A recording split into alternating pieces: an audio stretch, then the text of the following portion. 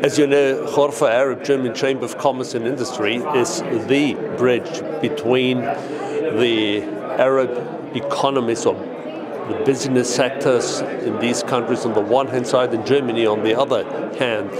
One of the really crucial and critical issues among many, many others is all what has to do with energy.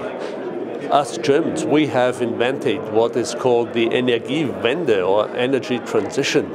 We have got a lot of experiences which we can, so to say, export to other countries which also try to bring Energiewende into place.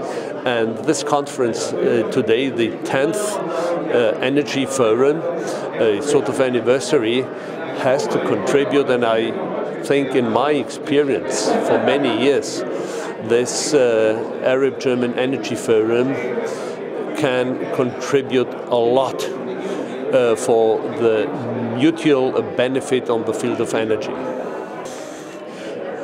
Well, I think the Middle East, with all the hot and sunny areas, is a natural source for clean energy, for solar power, what kind ever. And Germany is representing all the energy demand worldwide, not only in Germany, but also in Europe. We can bring and contribute with our technical know-how, and the MENA region, these sunny and hot countries, bring in their natural sources. I think this is something which complements each other on a very, very profitable and beneficiary way.